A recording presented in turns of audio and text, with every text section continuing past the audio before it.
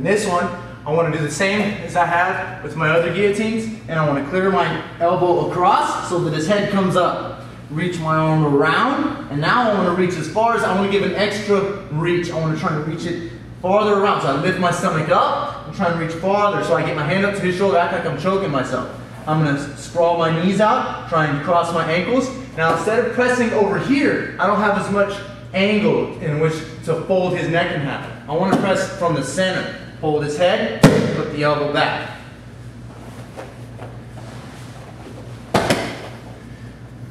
Again, I'm over here.